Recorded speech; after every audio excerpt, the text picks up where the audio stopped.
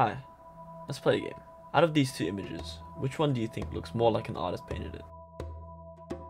Well, the truth is, both images are technically from an artist, but most likely more than one. You see, both images are synthetically generated art by an AI known as Midjourney. What this means now is that the creation of images no longer needs to be painted or digitally drawn, and instead can be made with a simple text prompt.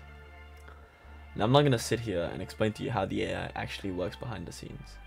There have been countless videos that have done that very well. If that's what you're looking for, have a look at Vox's explanation of the entire architecture, linked below. No, instead, I'm going to talk about what this could mean for the future.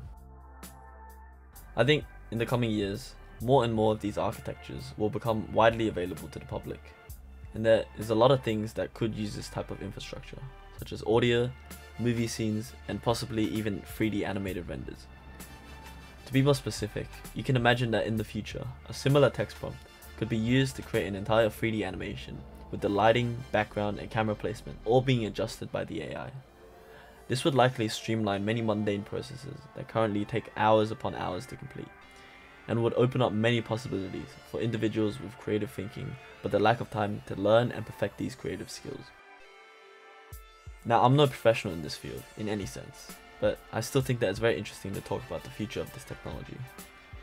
This is, of course, all speculation and nothing factual as to what exists currently, but I am hopeful for what the future might look like, because right now, Midjourney and its creations are insanely stunning.